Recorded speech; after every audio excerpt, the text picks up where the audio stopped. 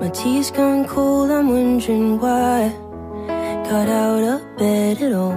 The morning rain cloud touched my window, and I can't see it all.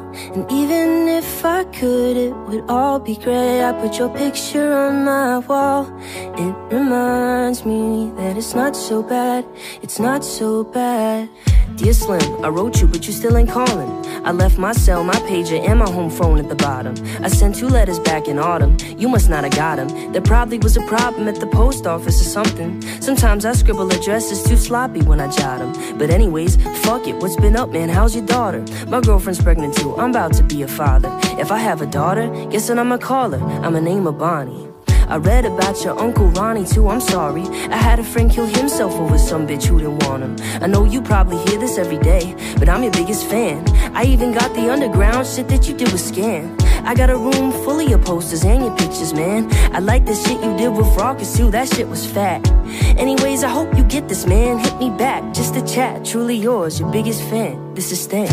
My tea's gone cold, I'm wondering why. Got out of bed at all. The morning rain cloud touched my window, and I can't see it all. And even if I could, it would all be grey. I put your picture on my wall. It reminds me that it's not so bad, it's not so bad. Dear Slim, you still ain't called a road. Hope you have a chance. I ain't mad, I just think it's fucked up you don't answer fans. If you don't wanna talk to me outside your concert, you didn't have to, but you could've signed an autograph for Matthew. That's my little brother, man. He's only 6 years old. We waited in the blistering cold for you for 4 hours and you just said no. That's pretty shitty, man. You're like his fucking idol. He wants to be just like you, man. He likes you more than I do. I ain't that mad, though I just don't like being lied to. Remember when we met in Denver?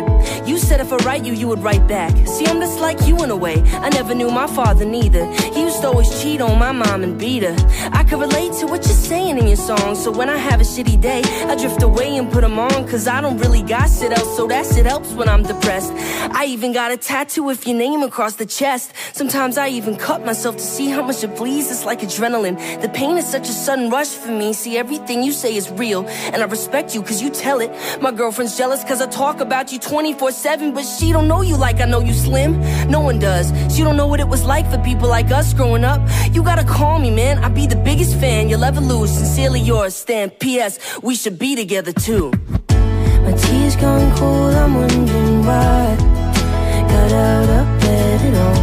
The morning rain cloud touched my window, and I can't see it all. And even if I could, it would all be grey. I put your picture on my wall.